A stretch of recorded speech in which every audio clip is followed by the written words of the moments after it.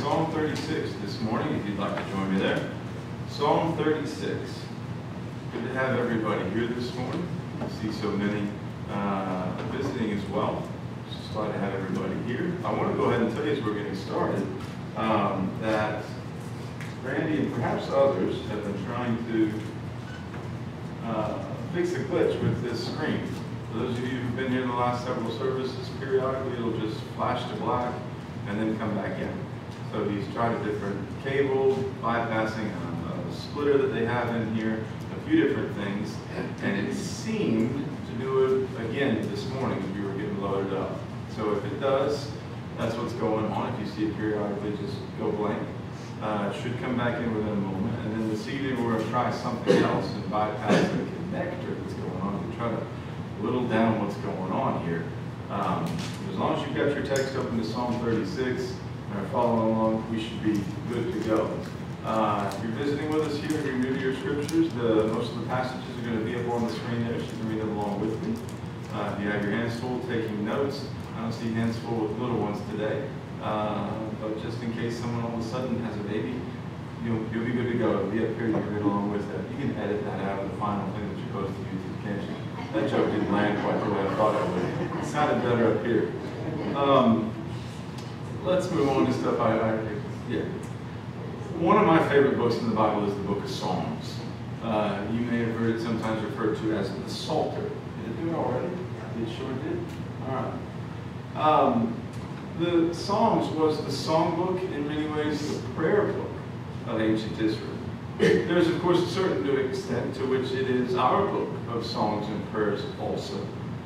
Many of the thoughts of our hymns are based on concepts drawn from the Psalms. Did it do it again?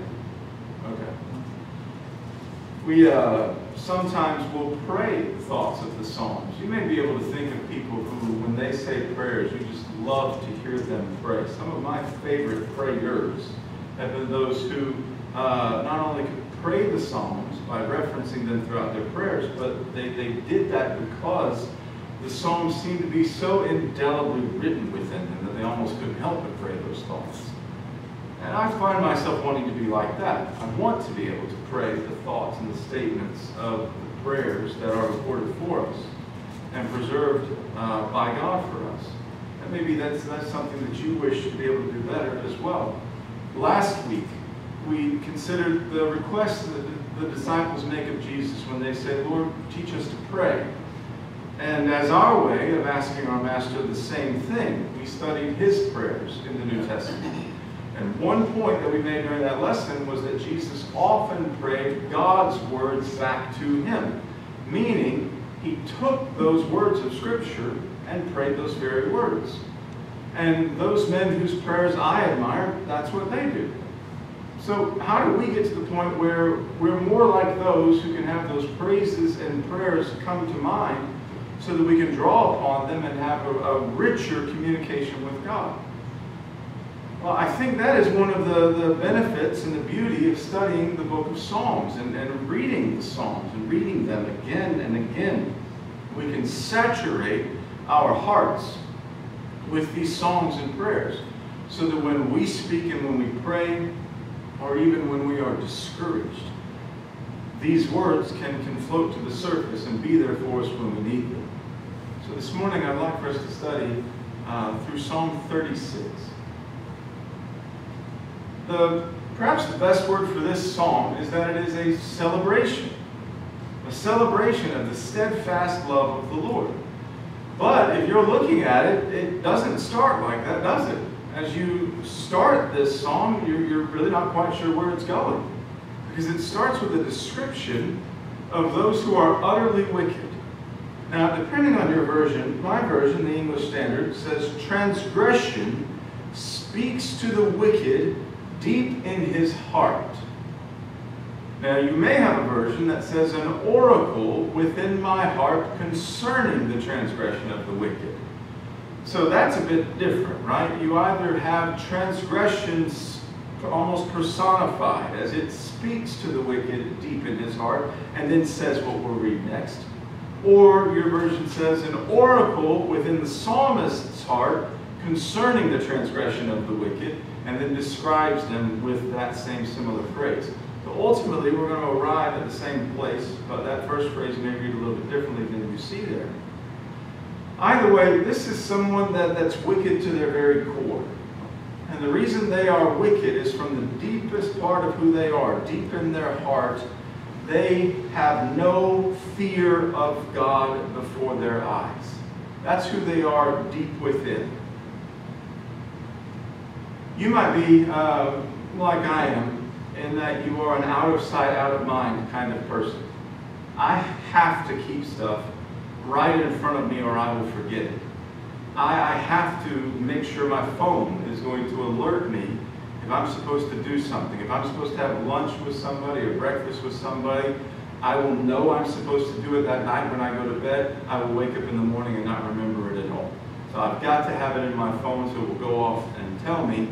And if it's not right in front of me, I don't remember it most times. What the psalmist says here is that the wicked has no fear of God before his eyes. So in his vision, there's no sense, there's no reason whatsoever for why he should have any kind of reverence for God himself. He doesn't really even consider that he hasn't considered that he should fear the Lord. It's not on his radar. It's out of sight and out of mind. There's just no reason why he would. And that's the reason for why who he is, in the deepest fiber of his being, the psalmist says, is someone who is wicked. Transgression speaks to the wicked deep in his heart. You may remember in the book of Romans, in Romans 3, Paul talks about just how sinful humanity has become without God. And to make his point, he strings together a list of several Old Testament passages, starting in verse 10 of Romans 3, going on down to verse 18. The last Old Testament passage that he adds to the pile of this description of the depths of depravity that humanity has reached is this one right here. This is the one he concludes with. This is his grand, final, climactic statement that caps off this description of just how wicked the wicked are. It's this verse right here, that the wicked is wicked deep in his heart. And all because there is, quote, no fear of God before his eyes. Doesn't even think about it. But this wicked person, even though he's wicked to his core, thinks that he can disguise this and keep it from others, keep him from knowing exactly what he's like. Look at verse 2. For he flatters himself in his own eyes that his iniquity cannot be found out or despised. Of course it can be found out, it will be revealed, but he's flattered himself, he's convinced himself, deluded himself to think nobody will ever really know what I truly am deep inside my heart. So he's just got this life of blind conceit that he's living. So you've got a very dangerous combination.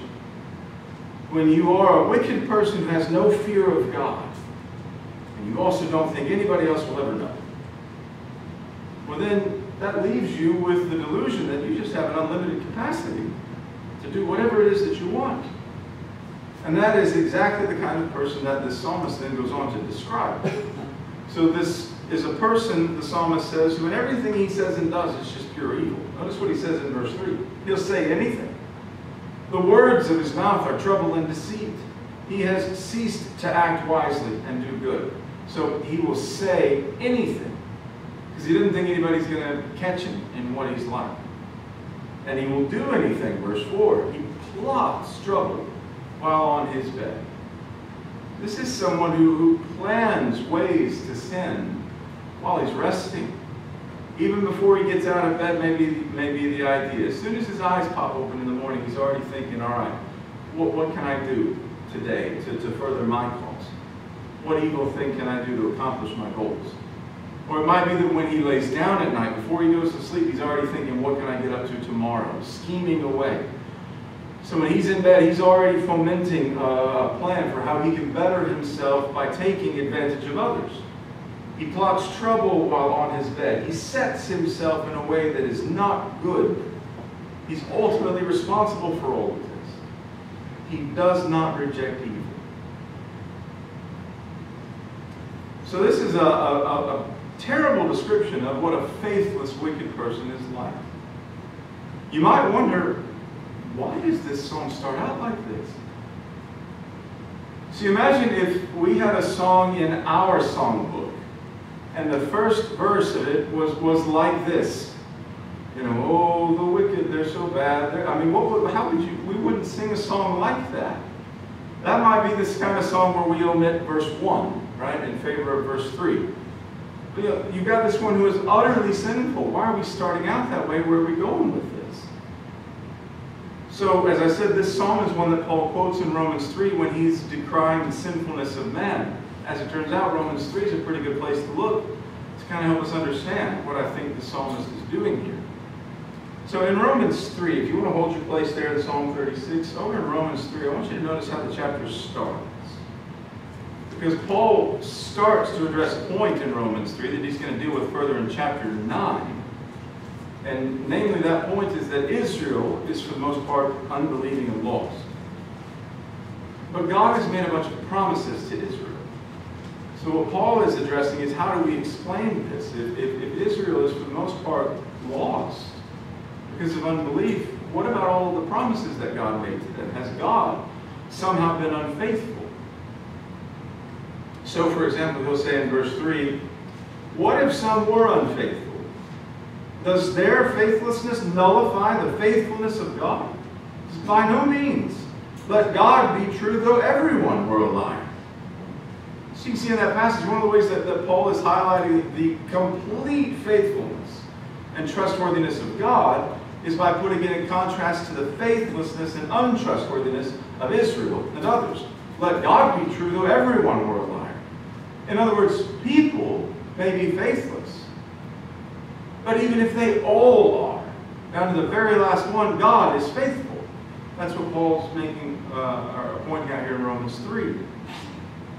If you go back to Psalm 36, that seems to be exactly the same sort of contrast the psalmist is working with. The reason he starts off the psalm with this very stark portrait of the wicked and the faithlessness of this kind of human is to show us, by contrast, just how completely faithful God is. So he's going to paint a very stark contrast. And back in Psalm 36, what you see in the next section of the psalm, verses 5 through 9, is a description of just how amazing the steadfast love of God is. So verse 5.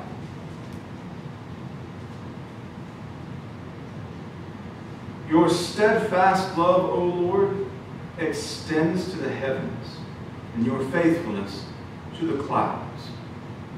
Which is to say, there is no limit to God's love and God's faithfulness. Your love and faithfulness, Lord, go as high as we can see. And then in verse 6, your righteousness is like the mountains of God. So again, you think of the highest kind of peak, the mightiest, most magnificent mountain you've ever seen, and that's what God's righteousness and faithfulness is like, the psalmist says. He then says, your judgments are like the great deep. In other words, whatever direction you want to go, as far as the eye can see, if you want to go up into the heavens and the skies, as high as the mountains or as low as the deeps, as far as you can look, as far as you can fathom, that's how far the love and the steadfast faithfulness of God extends. You're never outside of the scope of His steadfast, faithful justice and love. That's the point. It is everywhere you can go. So think of the picture he's painted so far. People can be so sinful that even in the deepest part of their hearts, they are planning and fomenting evil. God, on the other hand, is so faithful that even to the farthest stretches of what you and I can imagine, He is there and faithful and loving. I think that's the idea in this psalm. Paul prays a very similar idea over in Ephesians 3. He prays that the Ephesians might have the strength to comprehend and to know. They will wrap their minds around the breadth and length and height and depth of the love of Christ that surpasses knowing, really. And that they would be filled with all the fullness of God. So Paul says, I want you to be able to know the love of God, but along with that, I want you even to be able to comprehend it. He says, because it's so tremendous, it surpasses knowing. But I want God to strengthen you so that you can better understand it. It goes beyond our ability to comprehend, to describe, to really understand. But I want you to know it as best you can, every dimension of God's love. And that limitless nature of the love of God seems to be what the psalmist is speaking to also. It is unfathomable. The greatest expanse you can think of God's love can easily fill, while evil can sometimes fill our hearts. But the psalmist says, in contrast to people like that, in contrast to the way we can be people like that, this is the God that you and I need to serve. And so verse 6, he concludes that as a result of the great love of God, notice this, man and beast you save, O Lord. So God's love and his faithfulness are everywhere, and all of creation benefits from his love. His love is everywhere. There's nothing that can escape it. Man and beast you save, O Lord. That's the end of verse 6. Verse 7, how precious is your steadfast love, O God. The children of mankind take refuge in the shadow of your wings. So what the psalmist is doing is he's just furthering that picture of God's provision. So he takes care of people. He even takes care of the animals and loves them and cares for them. And now you've got this picture of God's love as this bird who takes her wings and brings her chicks under them and wraps them around them to protect them. You may already be thinking of the location in the New Testament when you get that same kind of tender care spoken to by Jesus when he's lamenting the impending fall of Jerusalem. And he says, "Oh, Jerusalem, Jerusalem, the city that kills the prophets and stones those who are sent to it." Those prophets that are sent to save her from that disaster. They don't want to hear that message. God would rescue them, they reject it. And he says, "How often would I have gathered your children together as a hen gathers her brood under her wings?" Take care of them.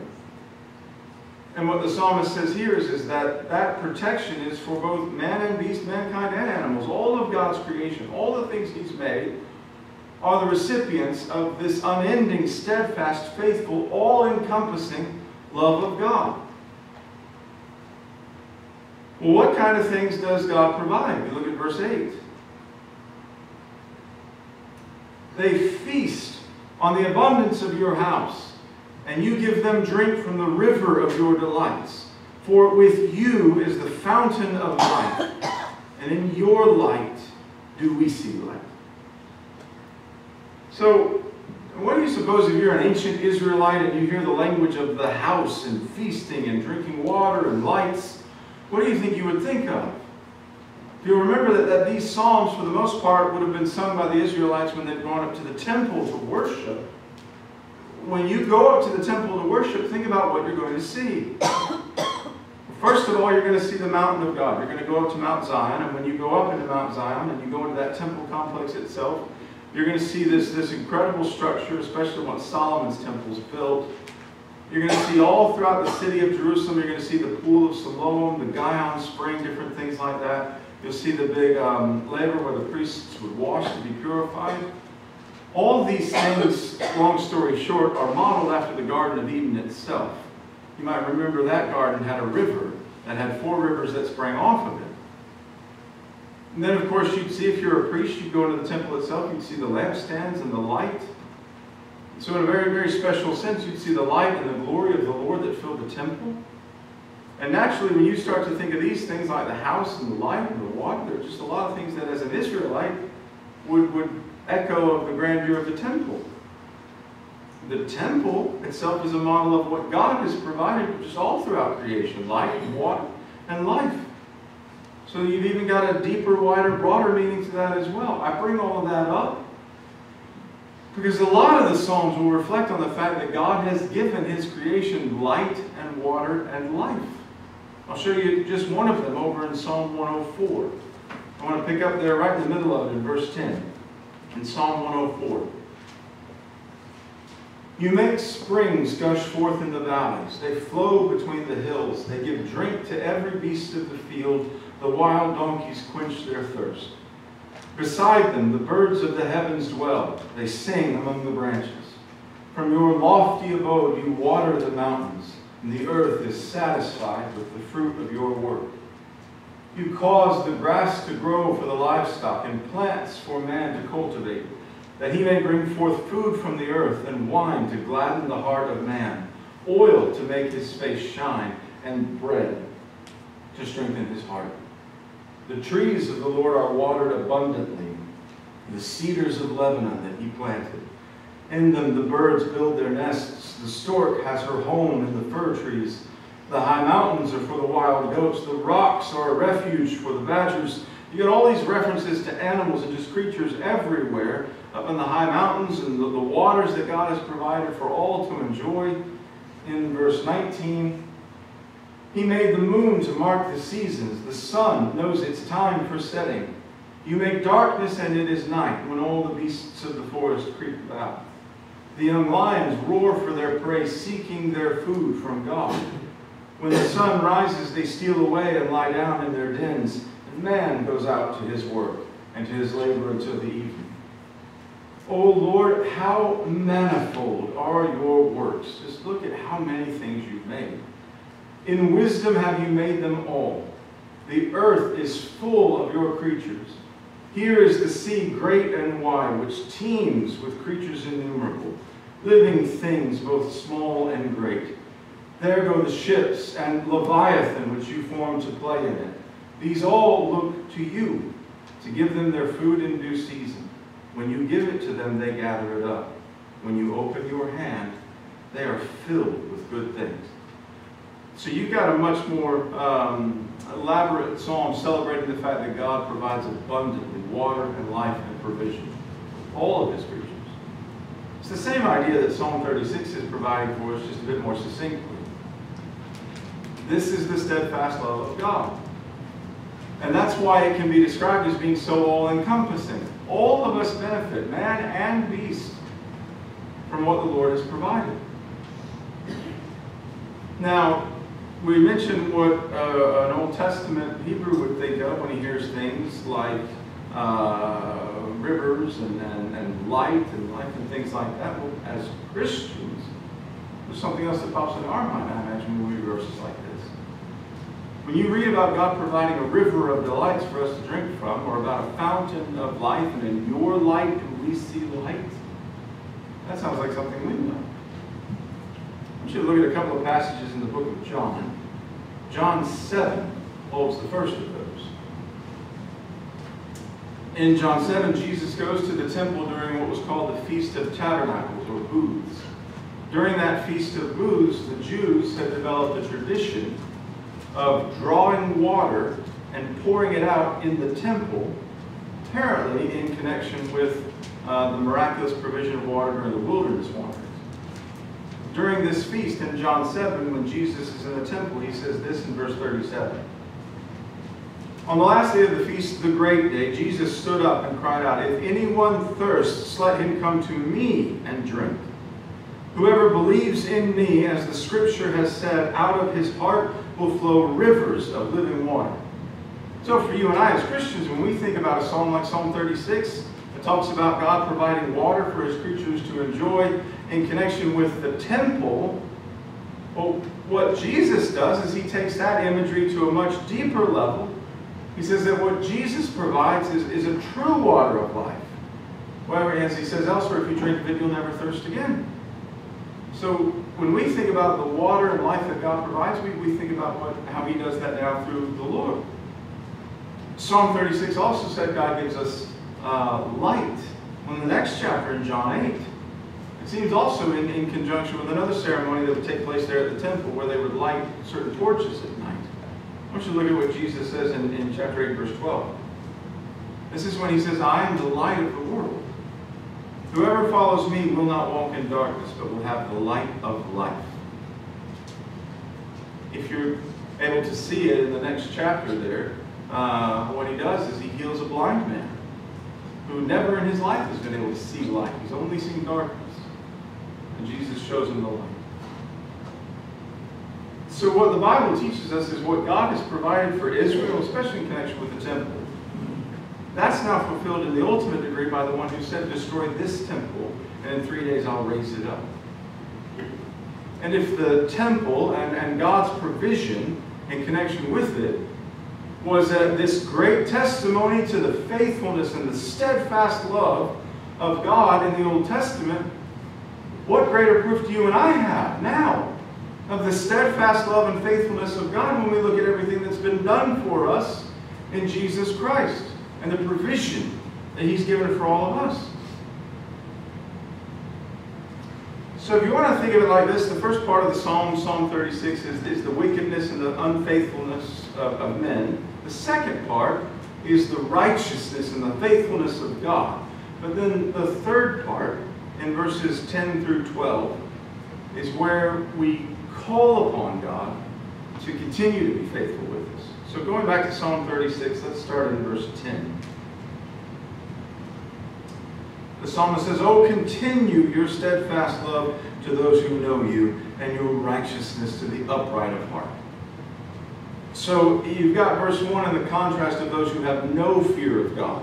In contrast to those in verse 1 who speak wicked things deep in their hearts, you have this request. Please, Lord, be steadfast in love to those who know you, not those who don't fear you. But be steadfast in your love to those who are upright in their hearts, not wicked in their hearts. So please, Lord, continue to be steadfast in your love. And I really don't know of a better way to bolster your faith and strengthen it when you encounter a struggle in your life than to do exactly what this psalmist does, which is remind yourself and take inventory, as he did, of all the ways in which God has been faithful. Mankind can be wicked, but Lord, you are faithful to the uttermost. And I need that faithfulness right now. Please continue in it. Sometimes when you're looking at your life through the lens of our temporary experiences, faith can be shaken. And we can start to wonder why. And start to struggle and doubt. But when you step back and you look at this big picture, as the psalmist is doing, of the constant, faithful provision that God has made for all of His creation, you think of all the things that He does, then you can be emboldened the same way the psalmist was, reminding himself, I know how faithful God is. I know how faithless we could be, but I know how faithful God is. And so, God, I call upon you. I implore you to please continue your steadfast love to those who know you, and your righteousness to the upright of heart. Remember last week when we talked about how to pray, one of the things we noted that Jesus did was, as one author put it in a book, was pray backwards. And that was, instead of starting with, Father in heaven, these are the things that I petition you for, and then in Jesus' name, amen, referring to His authority and His power, start with that. Start with the power and the authority of God. Start with who He is. And then bring before His throne your petitions. It does a few things. It sets the proper perspective for your time of need and also for God's capacity to grant your requests. Heaven, still. You notice the psalmist does this here, right? Mankind can be wicked and can be unfaithful, but God is faithful to the uttermost. And Lord, I need you to be faithful right now. The next verse, verse 11, may indicate that in his references there in the first 4 verses to the wicked, faithless people, that he has a reference for doing this that goes beyond just making a contrast between them and God. It may be that he's having to deal with some of those people. He says in verse 11, "Let not the foot of arrogance come upon me, nor the hand of the wicked drive me away." So it might be that one of the reasons that he starts this psalm with just how dark and depraved the wicked and arrogant can be is because, as it turns out, some of those folks are weighing down on him. David, who's the author of this psalm, certainly had many situations like that in his life. But because he knows that in spite of what those people are like, God is always faithful, he can call upon God to be with him and not let those people have the upper hand over him. And as a matter of fact, the way that this psalm ends is just fascinating, because David is so sure that God is faithful and God will overcome the wicked. Notice how he phrases things in the last verse. It's as if he can already see their downfall. This is a proleptic way of speaking, as if the future has already happened. So look at verse 12. There the evildoers lie fallen. They are thrust down, unable to rise. So he's in the midst of praying to God. Please deliver me from this. Please continue in your faithfulness to me. And he ends the psalm with that message of just utter confidence in the Lord. There the evildoers lie fallen. I've made my request before the Lord, who is faithful. He will do it. So he can already see them in their defeat. It's really something, I think, to have him move in one moment from a cry to God to protect him from those who would harm him, to this confident assertion that they're as good as overthrown. Why is it that he can be so sure that his request is going to be granted? Well, it's because he's just prayed to a Lord whose steadfast love reaches to the heavens. He's so confident in the faithfulness of God that as far as he's concerned, it's as if those who are going to try and come against him and do him harm have already been overthrown. So it's just a wonderful example of doing some of the things that we talked about last week with our prayers, and still trying to work on enhancing our communication with God. Remembering just how great God is, remembering the kind of God he is. He's a loving God, a steadfast, faithful God who provides for his creation. And if I'll remember that when I go before him in prayer, then I can have confidence in the requests and the petitions and the pleas that I bring to his throne. So, your mission, should you choose to accept it, I've got some homework for you. It's homework I want to do myself. As I said, I like to listen to people pray when their prayers are filled with the thoughts of the Psalms. And I think a good way to try to fill my own mind with these kinds of thoughts would be to turn to this psalm deliberately each day this week. And I'd offer an invitation to you to do the same this week as well. Whenever it's easiest for you, if that's morning, if that's lunchtime, if that's in the evening, if that's on the drive, pulling up the Bible app and starting it to play, I invite you to take a moment and carefully, devotedly read this psalm each day this week with me. The same way that the psalmist did, you and I have plenty of reasons to be reminded of the faithfulness of God, and plenty of reasons to be confident when we call upon him to be faithful to us.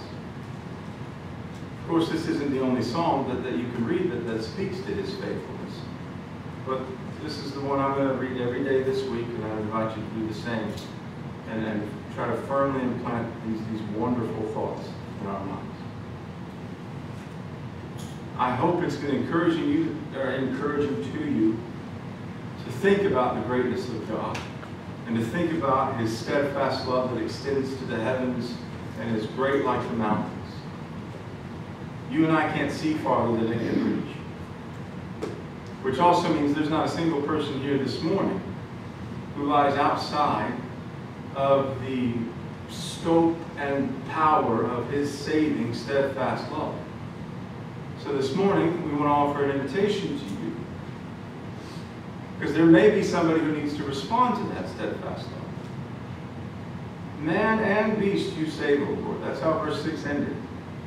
And in a far greater way than the psalmist was even talking about, he does save us all. Far more than just provision of all our earthly needs as he provides for all of creation, as that verse emphasized. Through his Son, who is the light of the world, through his Son who gives us water to drink after which we'll never truly thirst again, he provides for us all the more. And it might be that you need to respond to that steadfast love this morning place your faith in Christ and be baptized into Him. If you are a child of God, I hope you'll be encouraged by the faithfulness of God, because sometimes we can be faithless, but He is always faithful. And if you need to respond to His faithfulness and repent this morning, we would love to pray with you before you. However, we can help you to be faithful to the Lord as He has been faithful. Let's stand.